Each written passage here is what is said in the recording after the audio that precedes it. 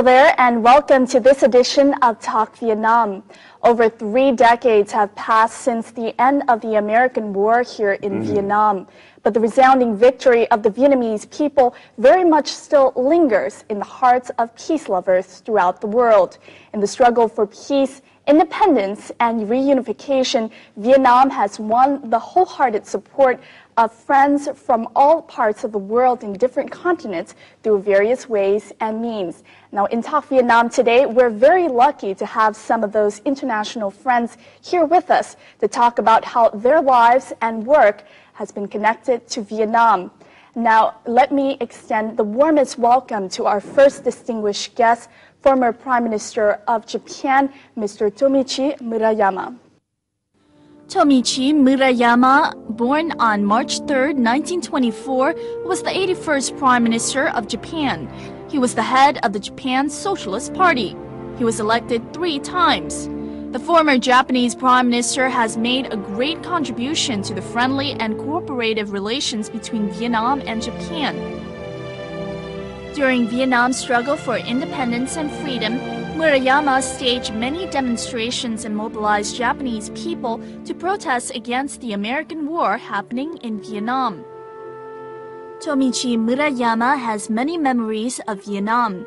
He founded the Japan-Vietnam Council for Peace and Friendship, or JVPF, which is dedicated to assisting the poor, people living with disabilities, as well as victims of Agent Orange dioxin in Vietnam.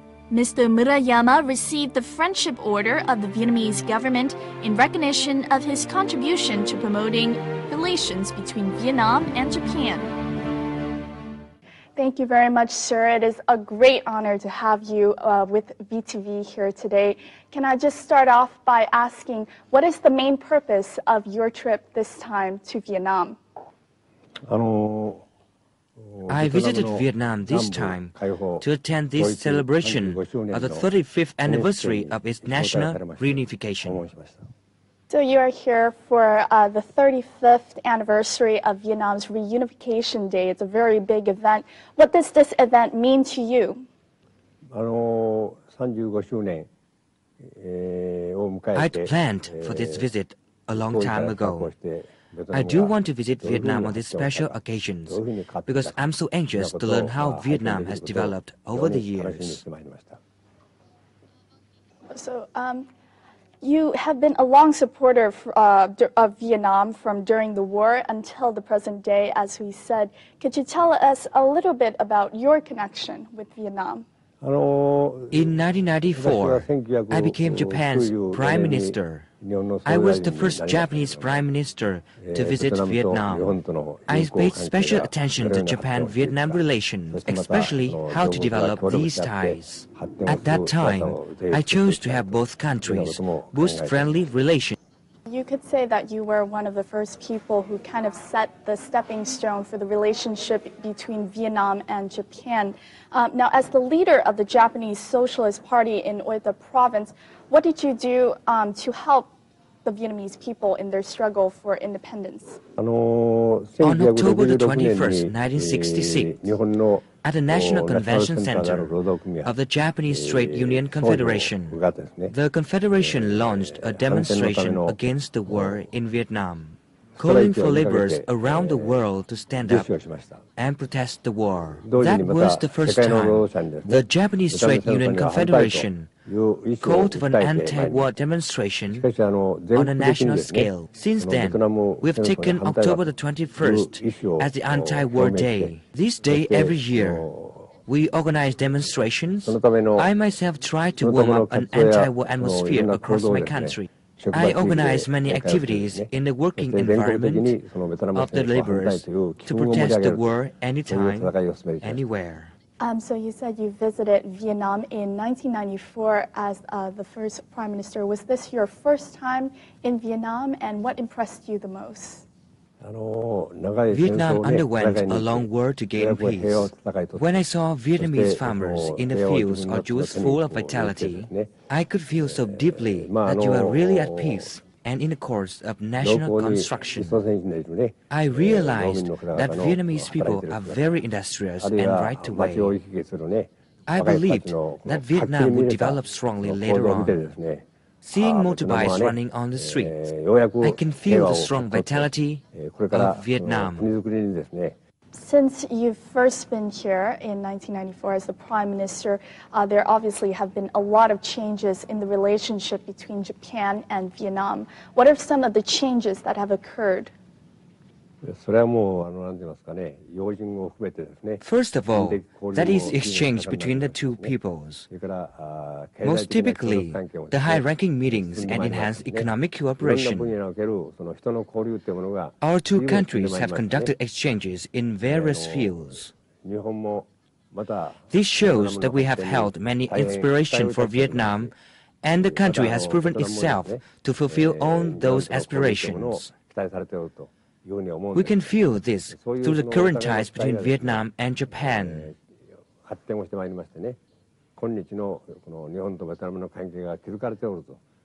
The bilateral cooperation for mutual development has also helped maintain peace and stability in Asia as a whole.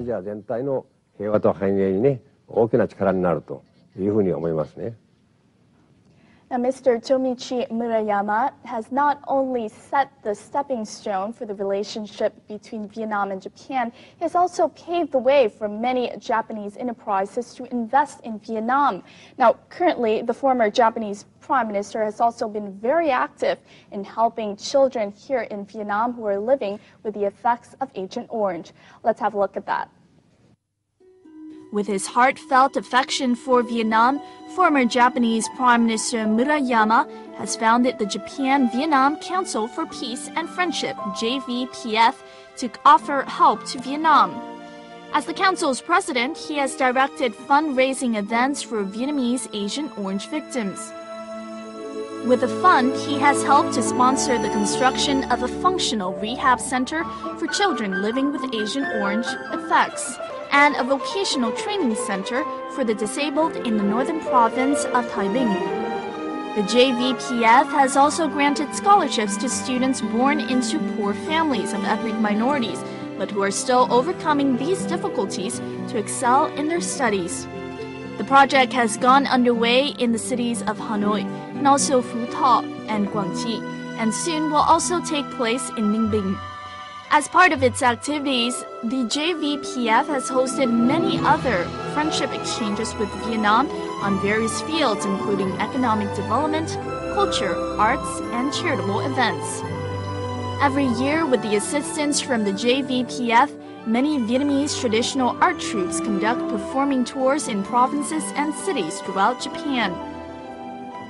With the prestige of a veteran statesman, former Japanese Prime Minister Murayama has always supported and held close to his heart the efforts made by leaders of both countries in lifting Japan-Vietnam relations to new heights. Now, could you tell us about the main focus of the Japan-Vietnam Council for Peace and Friendship? At first, we also conducted assistance activities for victims of Agent Orange. We helped them with functional rehabilitation and vocational training, as well as generated stable jobs for them. Visiting the families of the Agent Orange victims, I was really shocked to see all the hardship they have to face. Now, with the Council still very much in its activities, what are some of the upcoming events that the organization, the Council, has plans for in Vietnam? We try to ensure that the Agent Orange victims have the opportunity to be all that they can be. After they undergo functional rehabilitation, we'll help them to get a stable job, because only then can they secure their own life.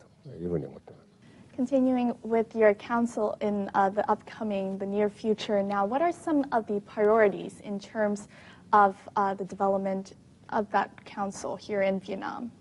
We plan to focus on not only Agent Orange victims, but also other needy people. We grant scholarships to students of ethnic minorities and also try to enhance cultural exchanges. Recently, we invited an art troupe to perform traditional musical instruments in Japan. Activities like these have tightened relations, and we intend to focus more on these activities in the future. So in terms of the scope of the activities of your organization, it's not only in helping Agent Orange victims, it's also expanding into different areas such as cultural exchanges with Vietnam and also helping people like ethnic minorities. Now, your position as the Prime Minister, the former Prime Minister of Japan, who has gained a great love from the Vietnamese people, what do you think about the trend in the development in the bilateral relations between Vietnam and Japan? How do you think it will go forward? I consider the Vietnam-Japan bilateral relations very important, and we need to boost cooperation in economy, politics, culture, physical training, and sports. Multifaceted cooperation is very significant. I hope to make certain contributions to those cooperative activities. I think that Japanese and Vietnamese people look alike, and we both have the tradition of using chopsticks at meals. These are but few about similarities. We are very close to each other. I hope the two countries will further cooperate to make these bilateral ties even better in the future. Thank you very much, Mr. Murayama, for your contribution to the development of Vietnam and the development of the relationship between Vietnam and Japan. We wish you the very best of success, health, and may you always be respected by people not only in Vietnam but also throughout the world. We thank you again for being here at VTV. It's a great honor to have you. Now, in the second part of the show, we'll get to meet more great friends of Vietnam, two of them. First is Johann Peanberg, who is the president of the Swedish Committee for Vietnam, Laos, and Cambodia. And second is Lieutenant General Botz Laszlo, the president of the Vietnam-Hungary Friendship Association, who himself came to Vietnam during the American War here in Vietnam, to help with the struggle of the Vietnamese people for independence. Lieutenant General Botz Laszlo and Johann Peanberg are in Vietnam to join the country's celebration of the 35th anniversary of the liberation of southern Vietnam. They are among many international friends from 20 countries, which provided assistance to the Vietnamese people in the past struggle for independence and freedom. Laszlo first came to Vietnam in 1973 in the International Commission for Control and Supervision of the Paris Agreement. For him, this visit has held many surprises, unveiling all the changes Vietnam has gone through in the past 35 years of peace. To return back today, after 35 years, it is quite enthusiastic even for us, because what we have done, what we during that time helped the Vietnamese people to join the two parts of Vietnam, In this case, I can see that it was not in vain what we have done during that time. As for Johann Peanberg, this is his 10th time visiting Vietnam. He first came to the country in 1972 as the president of the Swedish Committee for Solidarity with Vietnam, Laos, and Cambodia. In Vietnam this time, he's taken aback by the fast development of Vietnam's economy. For him, this occasion is of great significance to pay tribute to those who laid down their lives for the cause of national liberation. This visit is to commemorate the people who are no longer with us, to commemorate their heroic struggle, and also rejoice with the present people here, and to look back what happened at the time and to look for the future. I think the future is always more important than the past. Thank you very much for being here. Now, I know that you're here on the occasion of the 35th anniversary of Vietnam's Reunification Day. What does this event what is the significance of this event for you? For me, I would say, and for my committee, it shows that during the time of the American War, we belonged to an international movement which was huge, which played a mobilizing role for the world opinion. And the world opinion in this issue was very important because we had friends also in the United States. And these people convinced their senators in the United States, their politicians, to take laws which prohibited the American president to give money for continuous war. That was very important. Right. And how about for you, Laszlo? What significance does this event mean for you? For me, it is a very great honor to be here after 35 years again. You know, during the 60s, during the 70s, we watched very carefully the happenings, the war in Vietnam, and we were always very positive with the Vietnamese people, and we tried to help at that time. And today, after 35 years of liberation, to return back here to Vietnam and to see what kind of development, what kind of achievement you have made, it is a great pleasure for us, not only for me, but for all the Hungarian people. So you say that you are coming back to Vietnam. So when was the first time that you were in Vietnam?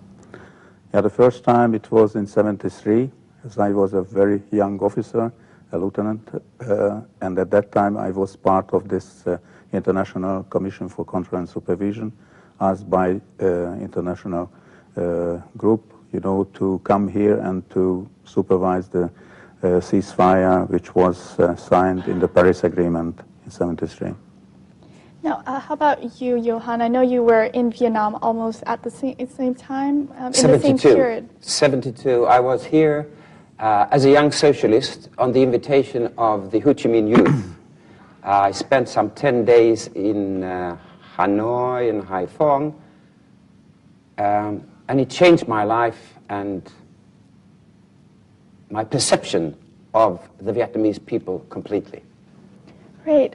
So you said it changed your perception. What was the perception before? Before, I had the intellectual understanding of what went on. The Americans were bad. The Americans had the machinery, the technology as a highly developed and sophisticated country to make war machines.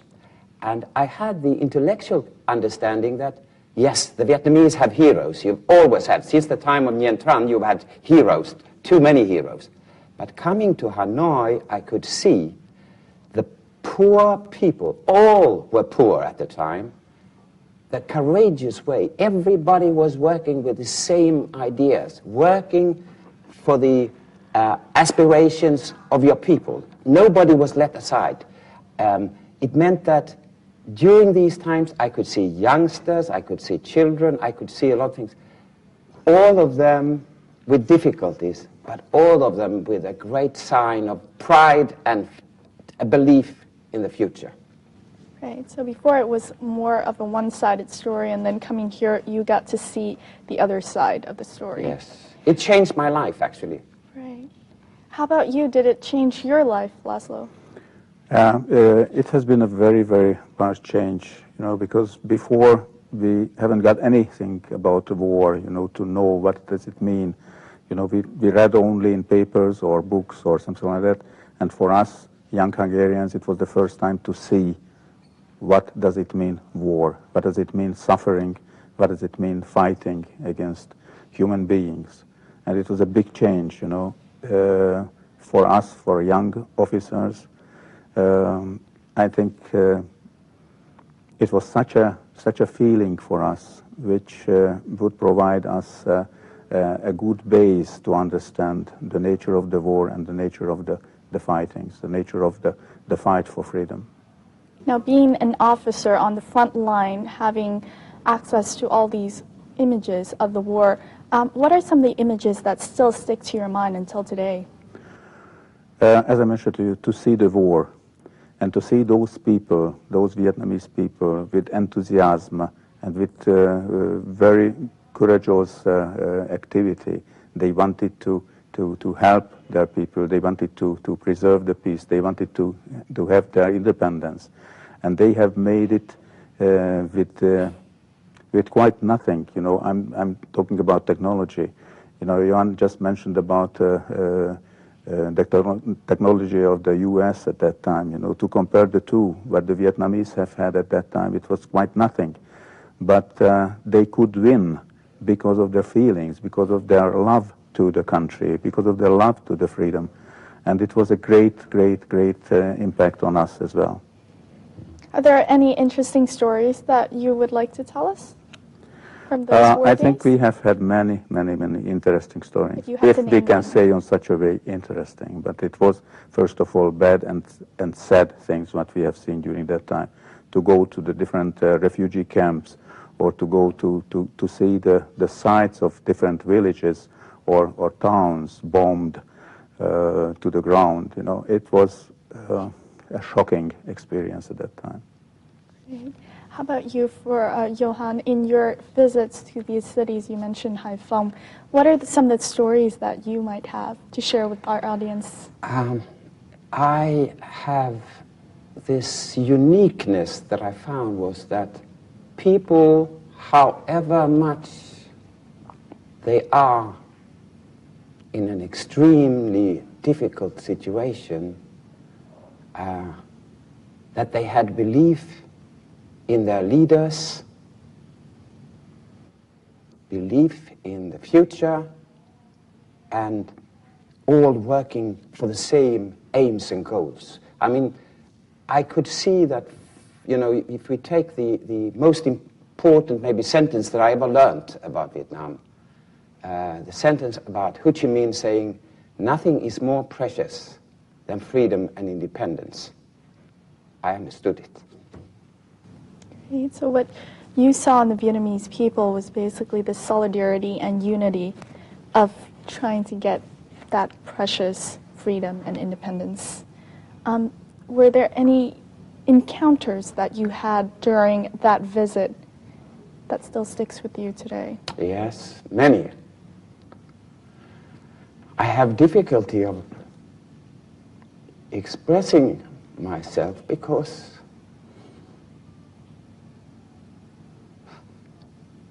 it's so deep.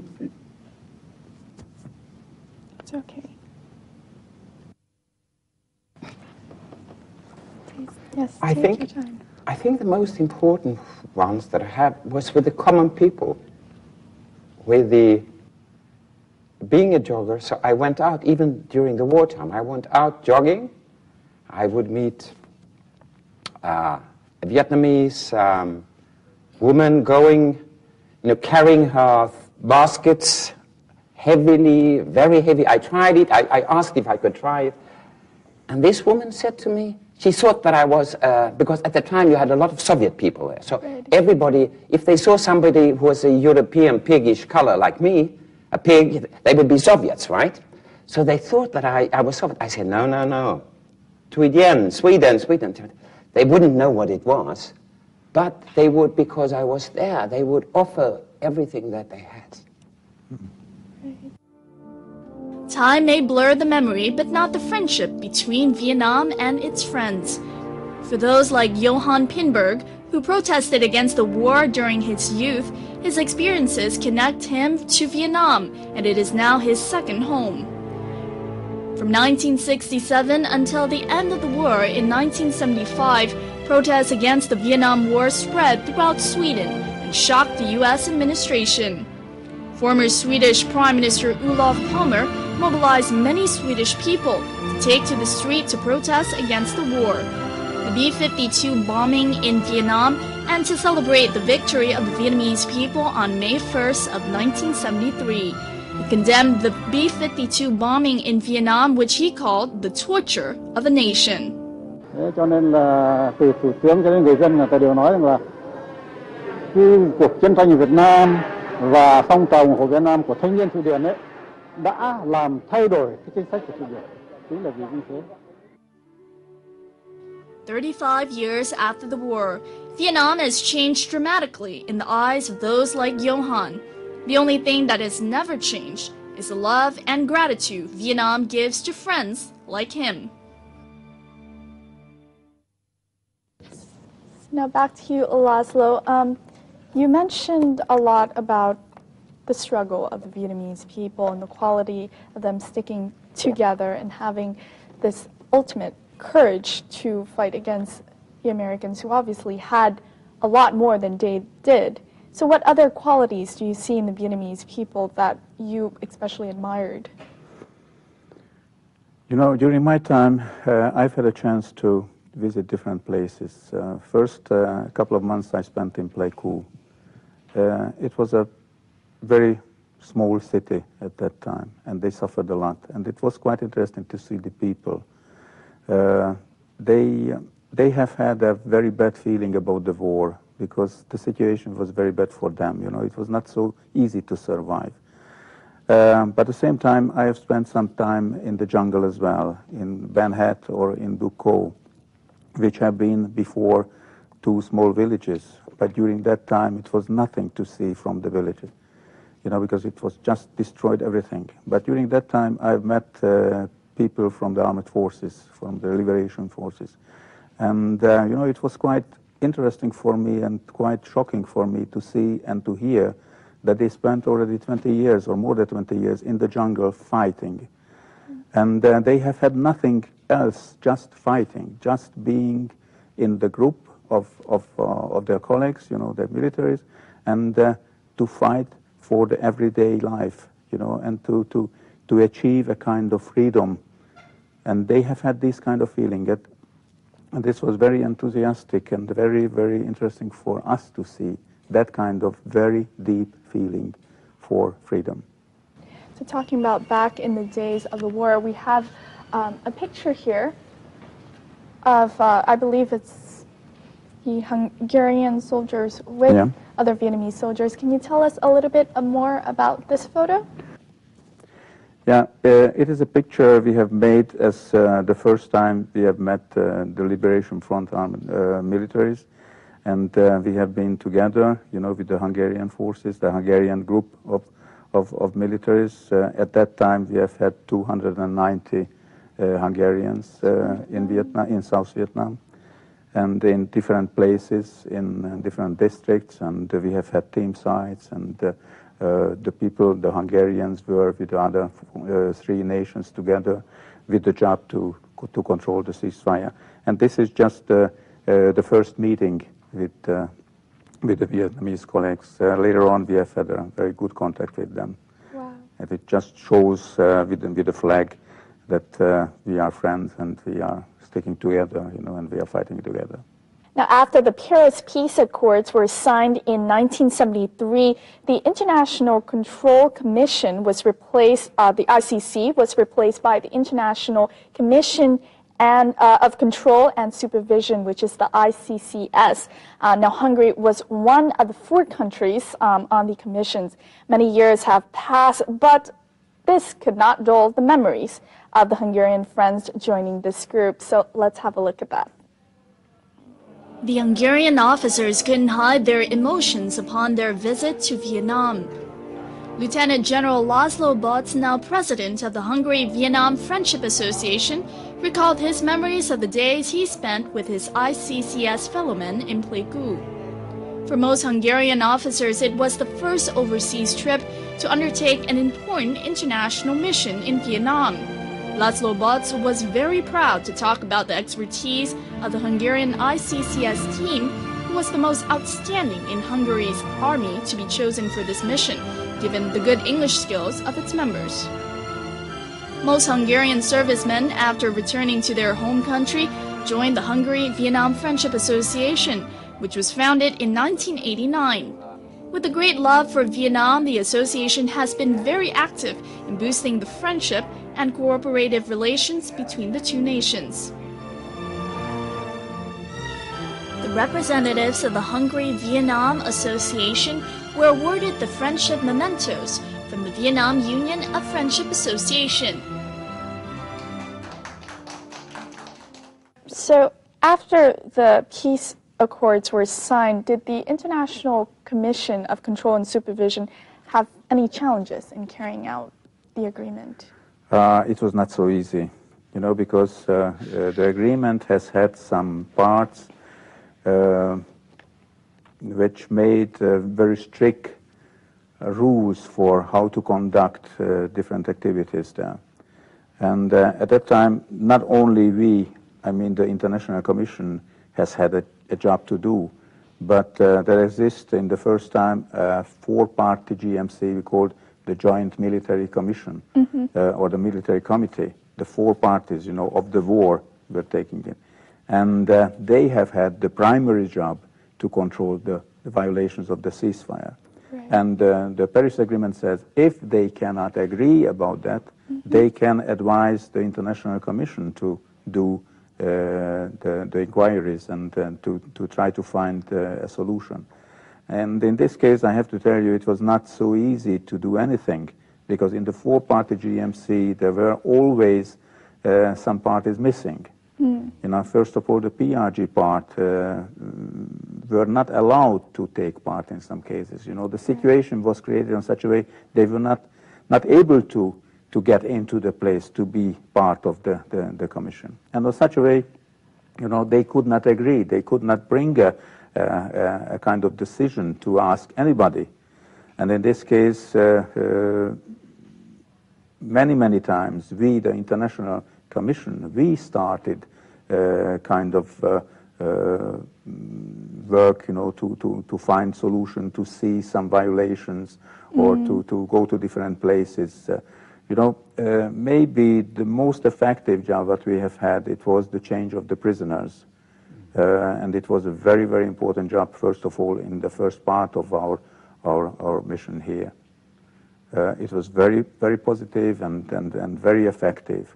But later on, I have to tell you that, you know, we have got a lot of announcing violations, first of all, from the regime side, Saigon regime side. And even I brought a brochure here. Yes, please do show us. They have 2 years of the implementation of the Paris Agreement. They have made a kind of white book about the violations. But if you can see on the end of this, there are some pictures. You can see and you can make some question marks. Who was violating the ceasefire in this case? You know, and you know, but they wanted to bring a lot of such kind of complaints, that to make our job much more difficult, you know, not to be able to be right and to give a solution for different kind of job. You might see what cruelties we could see in different places, you know, to go to villages or to see the ruined schools and kindergartens and all that situation. You must have been very shocked then at seeing these sites. Yeah, you can. What were your feelings then? You can imagine, as I mentioned formerly, for us it was the first time to experience such a situation, such a war.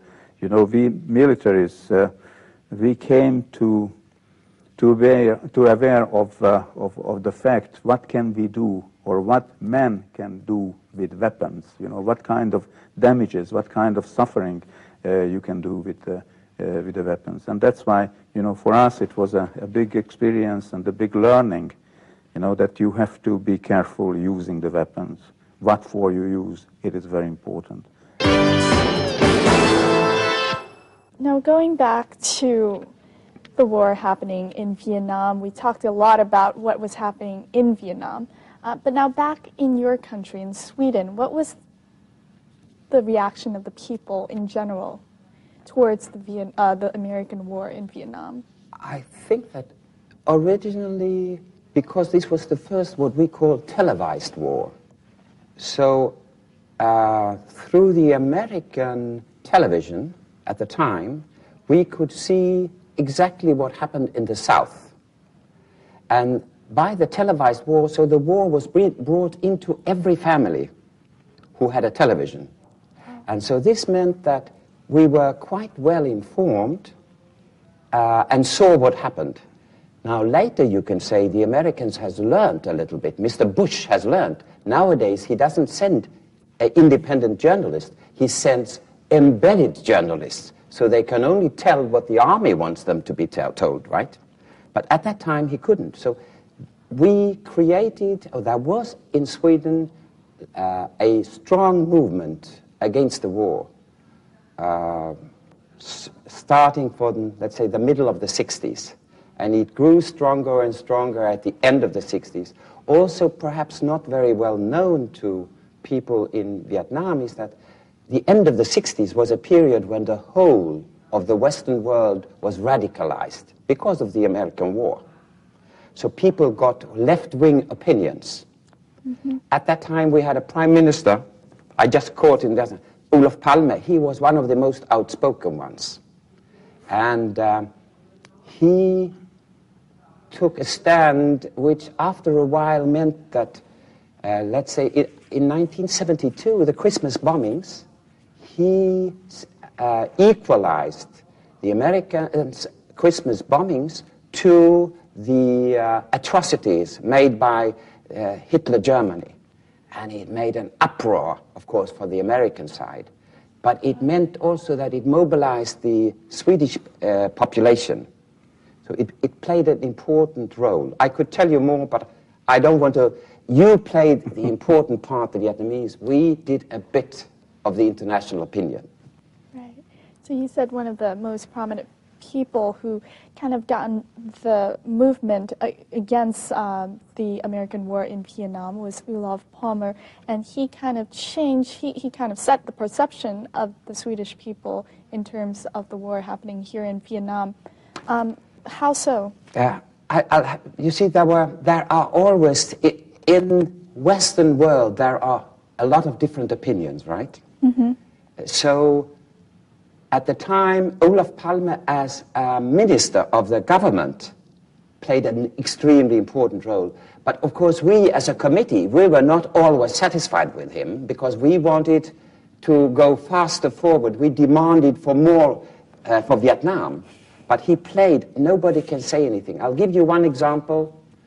We had a telephone call once from the foreign minister of the Pope after 1972 who called us and said, what does Olof Palme say?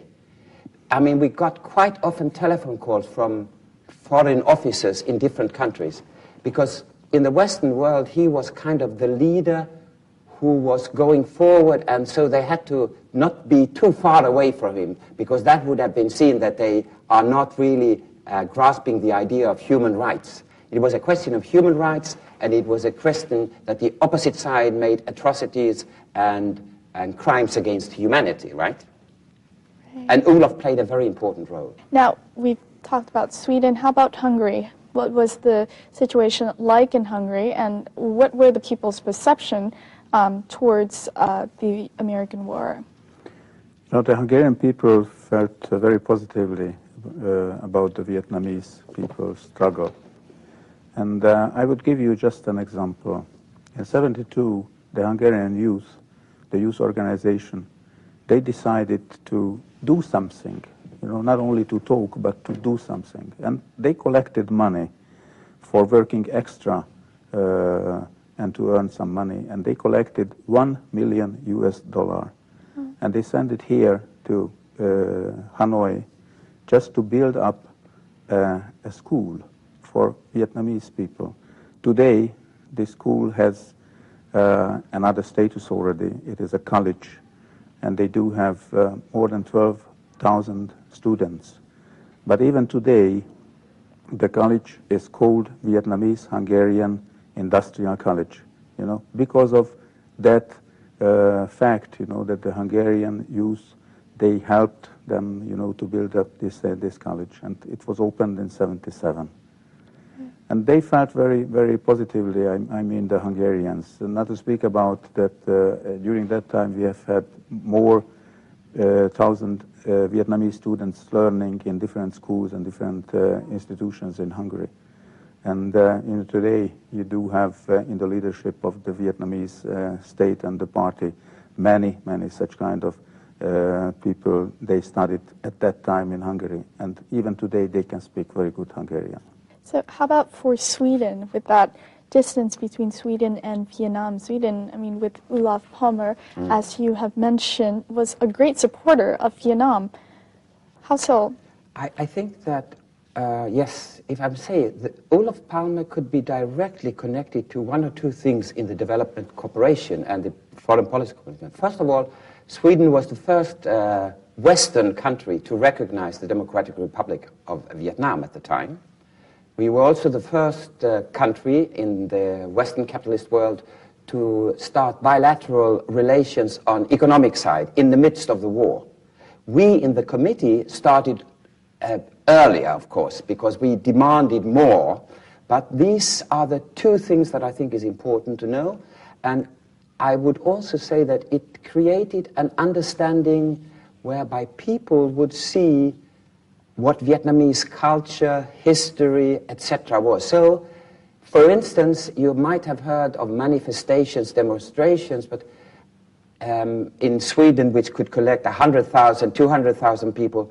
But at the same time, because that the people were aware what was going on, they also had slogans like Ho, Ho, Ho Chi Minh and things like that. So it was people who knew what it was about and who took an active stand. Talking about these mass mobilization, it is said that during this period there was a generation of people in Sweden who said they were proud to be born in the Vietnam period.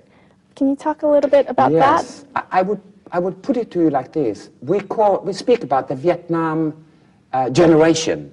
I belong to that, which means that people who became engaged during that time changed their conception of what the Western world was about, what human rights was about. In fact, if we look at the history, this is the thing that, for instance, your great leader, Ho Chi Minh, had already seen and fought for at the Paris conference. But this became obvious to millions and millions of people. So it changed the people. To give you an example, which I think is important for you to understand, which played a decisive role outside of Vietnam, was when the university students at the Kent University made a demonstration and the American police killed 2 of them. It was the Vietnam War.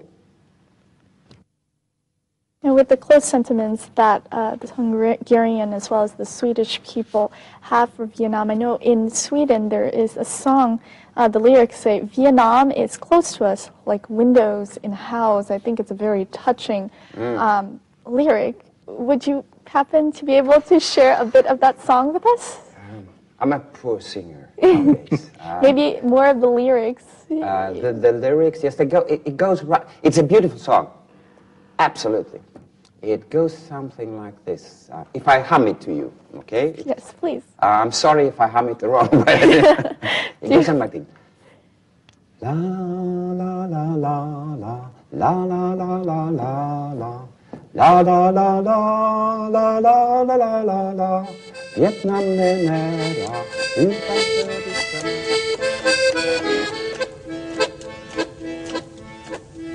Vietnam är nära utanför ditt fönster. Blåser vinden rök ifrån Haiphong. Vietnam är nära, nära som ett löfte om att förtryckarna ska störtas från sin tron en gång.